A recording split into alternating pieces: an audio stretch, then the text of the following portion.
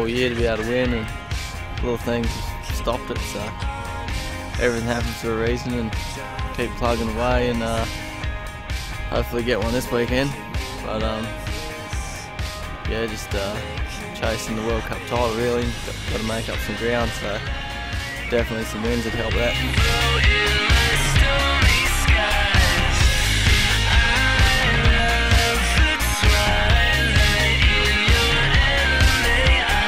Qualified 8th, so it's pretty solid. I'm pretty happy with that. I'm normally like a top 10 dude here, and now I've just crashed and got an 8th in qualifying, so I'm really excited for a top 3 or top 5 tomorrow, you know, if all goes well.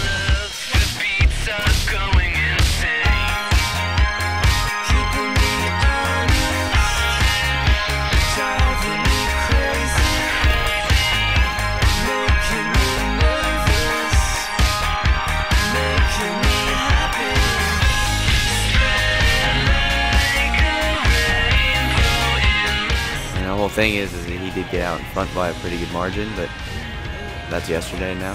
Today is all new. And nobody these days is ever like holding back in qualifying, because points are super important for anybody in like the top 3.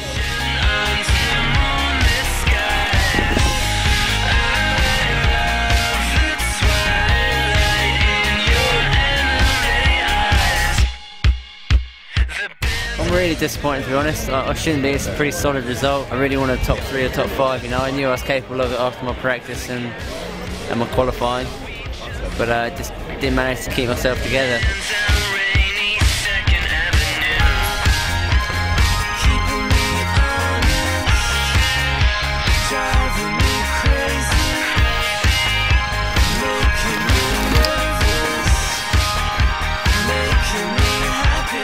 No, it didn't feel like a real sick run or anything. Just the track was a bit different this morning, like a bit slicker, and just didn't want to push it too hard and have anything go wrong, so kind of backed it off a little, and nothing really seemed to be that good out there. A lot of bits were boggy, and just felt like I didn't carry much speed. So he had a good solid run, knowing where he was yesterday.